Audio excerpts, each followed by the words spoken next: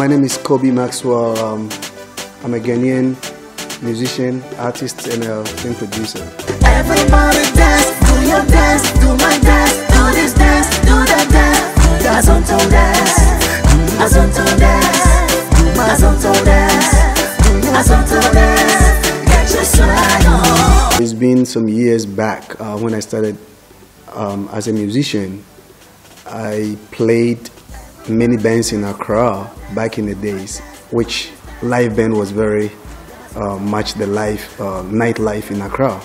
So I was in the band called Amazing Six. We were young, all young kids, and we played like older people. At some point we started playing at a jazz club, which is now called Plus 233. It used to be called Baseline Jazz Club. We played there. I played with Ramo Blue at Golden Tulip Jazz Club, nightclub. So I've done a lot here in Ghana before I started traveling with some Ghanaian artists such as Koby. I went to Europe with Koby and we went to the States. And after the tour, I decided to go and pursue my career in the US, go to music school and take the career to the next level. And that's when I left Ghana, which was 1997.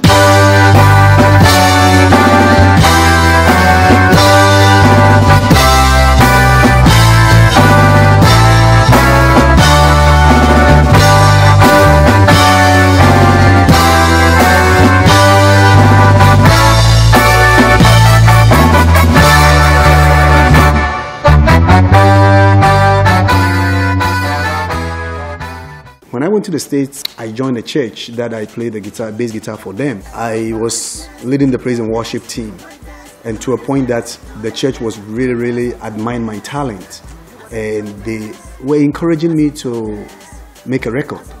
So I recorded my first gospel album, which was about 9 songs on it, and then after that, it was successful, it was beautiful. I mean, you could feel the high life, even though it's a gospel music, you could still feel that it's like Joe Alaka's gospel music.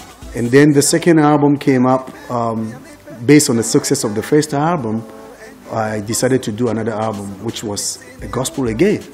And that, I love African rhythms, so I collaborate different rhythms from different countries, Congo, Angola, South Africa, mixed with our high life. So it became more like an international gospel album, and I featured people from different countries on this particular gospel album CD. And it was way above the Ghanaian community in the US. Everybody know that Pepele, Pepele, oh, Nanabala Yesu, Nako Pesa ye Makumbana Ganyoso, Ponantikala, Pepele. That was a Congolese song that I remixed with Chi. Onia for this what to yes so na ube to socorrio yejidi woni muai onia wojidi akese pepele yanga ina yesu pepele.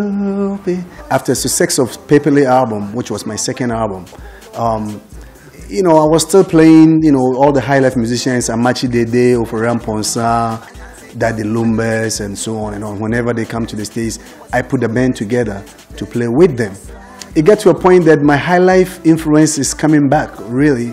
And then I came to Ghana in 2007, and then there was a fashion going on. These young ladies would dress, showing their thong or whatever, a little bit called I'm aware. And it was a very interesting story, the trending then. So I wrote a song. And I decided to release a single, but then it turned to become an album.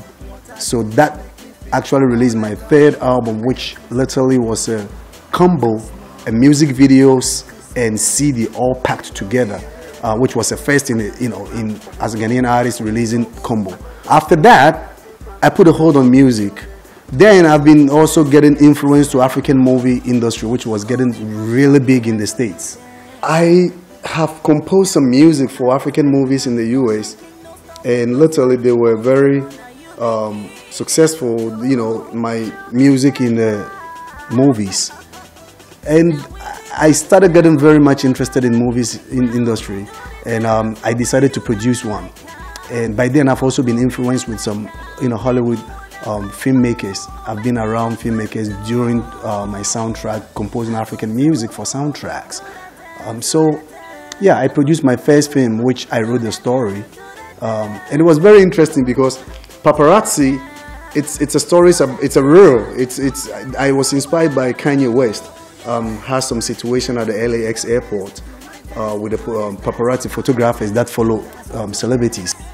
It was funny, so I just felt that there is a love interest and hate, love and hate interest within the industry itself. When we want to become famous, we need paparazzis, we need media. But when we are famous now, we don't want to definitely enjoy that presence. So I wrote Paparazzi, which was a story between celebrities and paparazzi photographers and media people. But at the end, it was a success that we work together. We can all help each other for the journey. So Van Vika played the lead role, and I play supporting role. That was my first time acting and producing the movie. But the truth is hidden in the dark. In case of laughter. Paparazzi, Eye in the Dark. And after that, we did a music video. All the soundtrack was also a CD. So I released a Do It album. Tonight I wanna do my drink.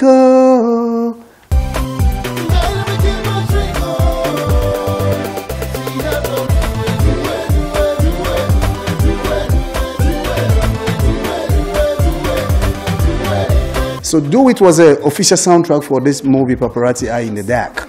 And then that album came out as well. So I came back to Ghana. I introduced Do It album here, but then I left. When I left, I pursued the movie industry again and worked on another movie, which was One Night in Vegas.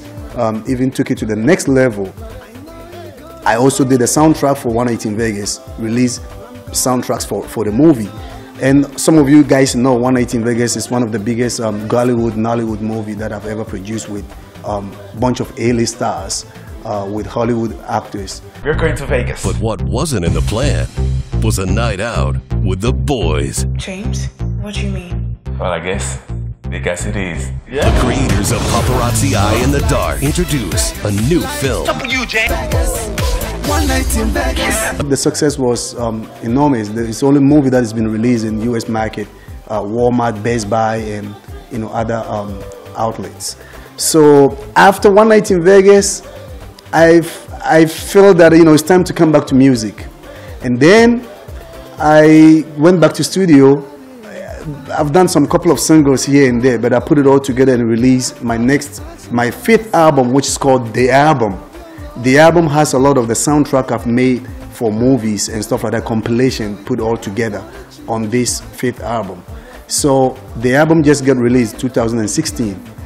Hello people, it's your boy Koby Maxwell here, inviting you specially to my fifth album CD release party this Saturday, March 12. Guess who we're mingling with? Wizboy, Chris Atto, Amake Ababrese from Beast of No Nation, 10 awardees. And on that release of that album, I also have a show which is always comes in March, 6th March. So we celebrate Ghana in the diaspora.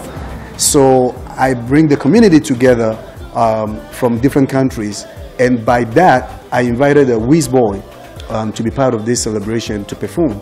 And I love this brother, his music, his talent, and his very, his persona. I felt that will click. You don't need to be told. Gosh, like a C4 ready to explode. Better hold your man, them cause any man see here, we will up down low. So after the show, we were just talking, we went to some interviews, and I'm like, you know what, my dream is to have a collaboration with Wizboy. And he was like, come on bro, let us do it. We went to the studio, and boom, we have this producer who is the producer behind P-Square, their first hit albums. His name is Flip Ties. I hit it, chop my money, chop my, yeah.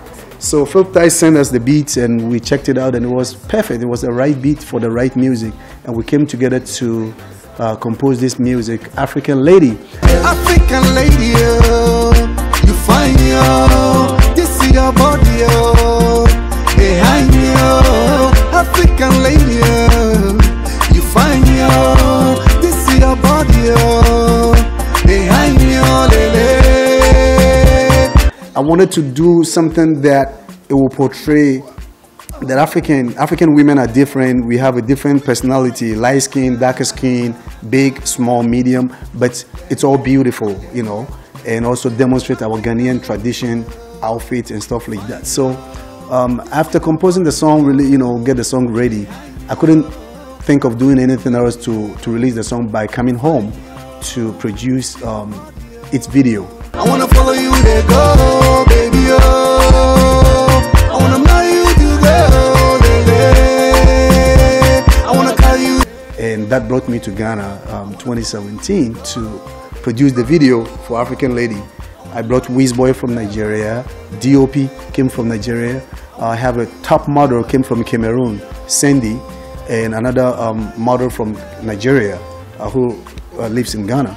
So also still I try to bring the African community together all the time of whatever I do. You do your boom boom dance, make me wanna do you, girl. You've got a killer body, AK-47.